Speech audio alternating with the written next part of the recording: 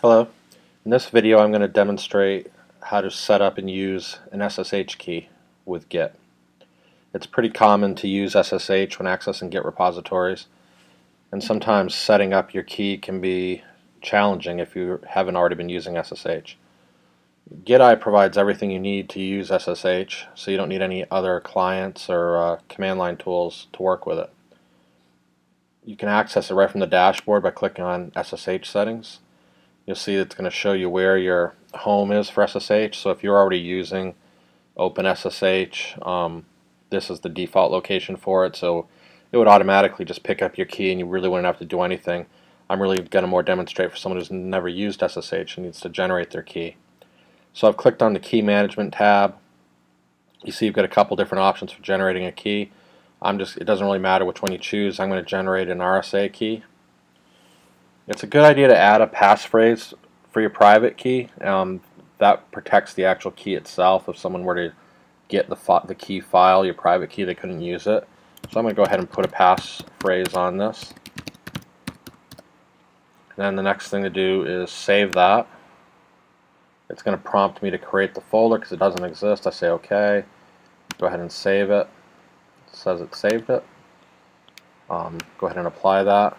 Now the next thing you want to do, as it says on the dialog, is you can paste this public key into your remote authorized keys file. So I'm going to just show you how to do that as well. I'm going to, in my case, use GitHub. So I'm going to go ahead and copy this to my clipboard, say OK. I'm going to switch over to my web browser. I've logged into GitHub here. I'm going to go into my account on GitHub, edit my profile, go to SSH keys. I want to say add, give it a title, and then paste. So I'm just pasting in that public key that was in the dialog. Go ahead and add that. I have to enter the passphrase that I used. So it's just a protection.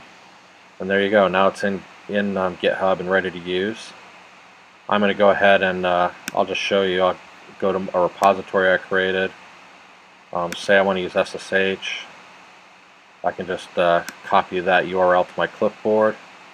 Switch back to GitEye, click clone, say a URI, contents of my clipboard are already in there, say it's SSH. It's the first time it's connected to GitHub, so it's just asking me to confirm the fingerprint. I'll say yes. It's also creating a file where it can store that in the future.